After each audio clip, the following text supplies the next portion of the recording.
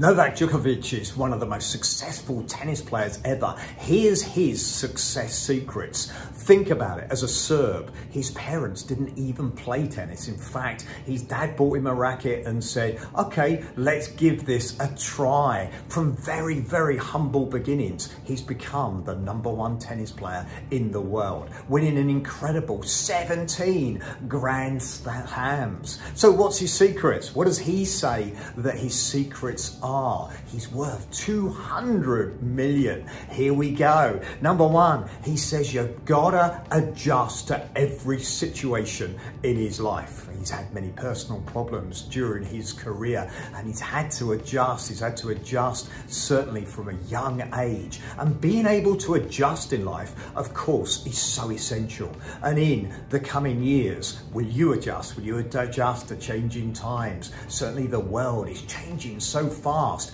If you're going to be successful, you've got to adjust to every situation. His #2 success secret is he says that he stays as dedicated today to being #1 as he did to getting to be #1. You know, too many people, when they're getting a win in life, they relax.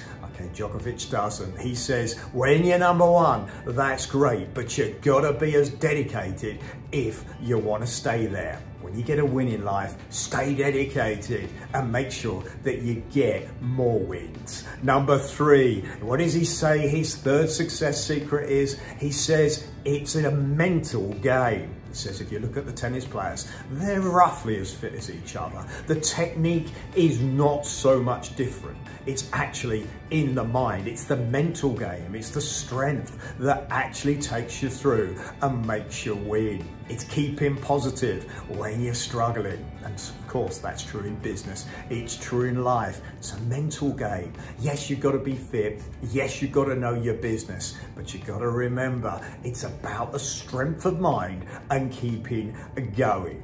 And #4, he says, I always knew what I wanted. Since I was 7 years of age, I knew I wanted to be #1.